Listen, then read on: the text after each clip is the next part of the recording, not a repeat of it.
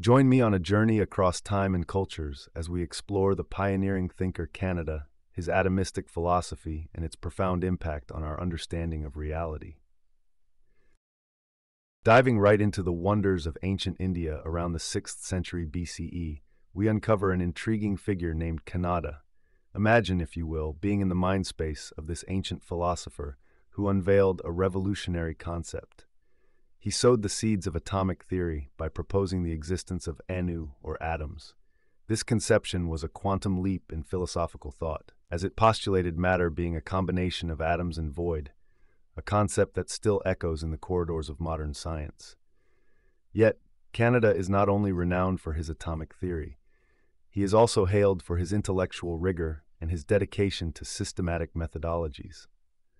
Kanada stands apart in history for his methodical approach to inquiry, incorporating logical reasoning and critical analysis into his exploration of the universe.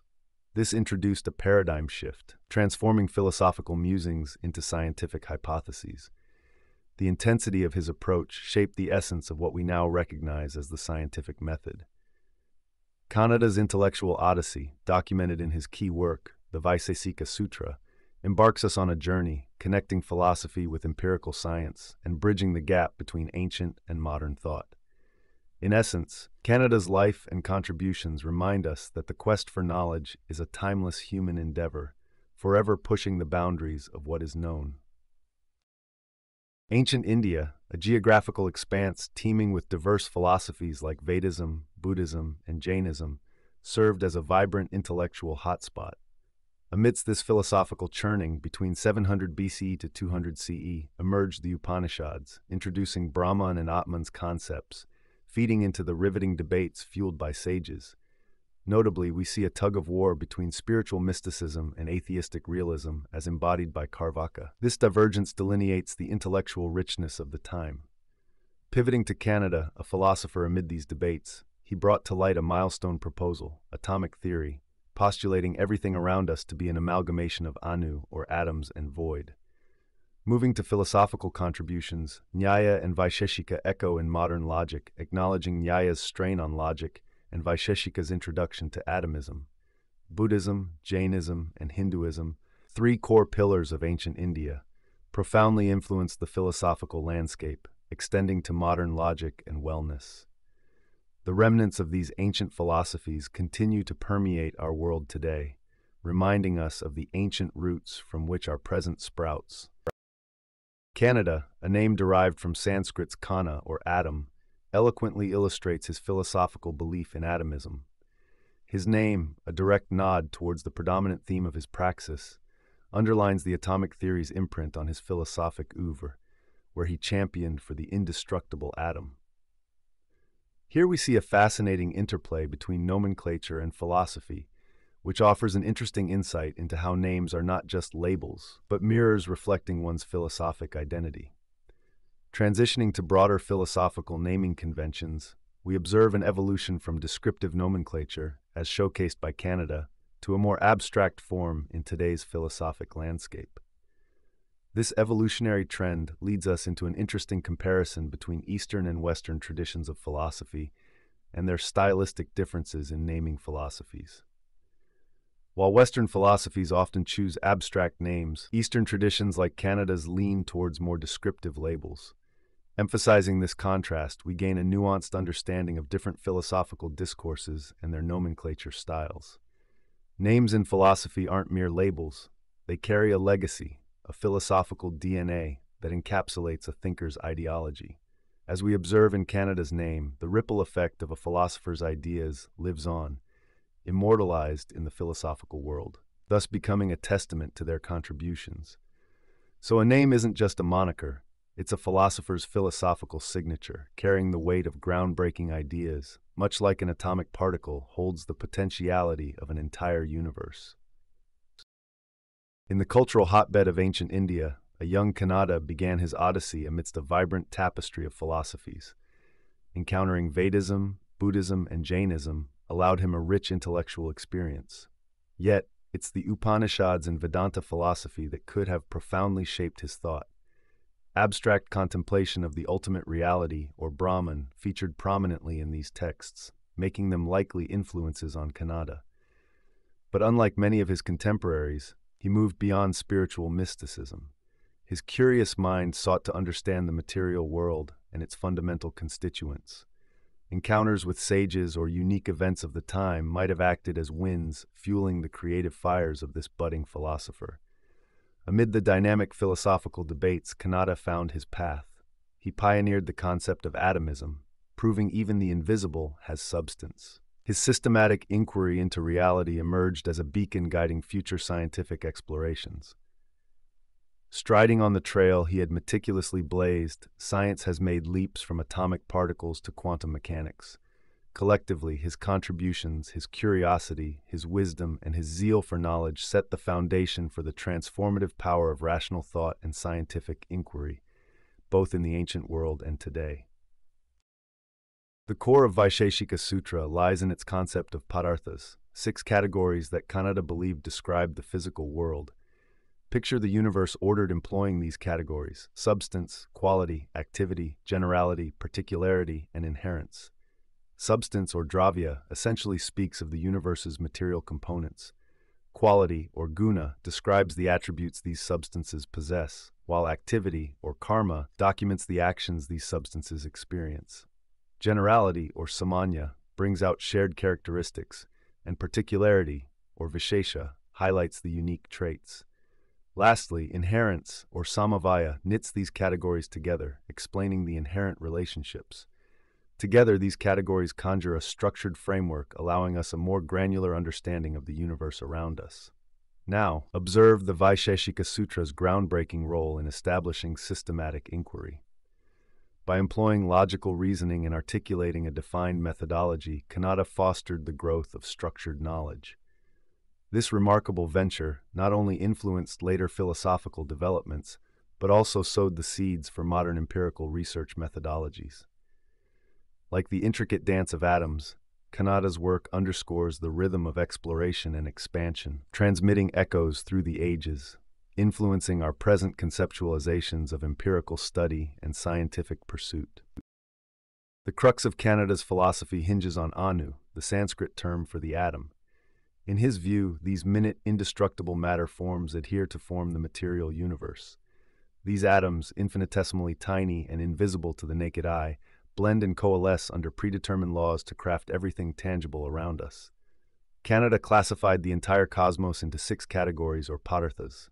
He accounted for substance, quality, activity, generality, particularity, and inherence, inverting the way we perceive and comprehend reality. Yet his visionary ideas weren't without contention. Some pose that atomism negates Buddhism's anatta principle, where all is transient, thus suggesting a contradiction in the permanence of atoms. Moreover, the very perceptibility of matter posed questions. How could ostensibly invisible atoms culminate in perceptible reality? Despite these challenges, Kanada's atomic theory left an indelible mark on science, even contributing to the elemental theories in Ayurveda. His microscopic worldview propounded a monumental leap, demonstrating that even the tiniest particle can yield profound truths. The enduring imprint of Kanada's profound atomism is notably visible in its robust integration within India's Nyaya school of philosophy and today's thriving educational curricula.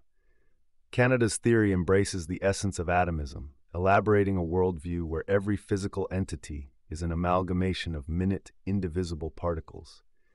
This revolutionary concept seeded the heart of the Nyaya school, giving rise to a refined strain of thought that prioritizes logic and discourse.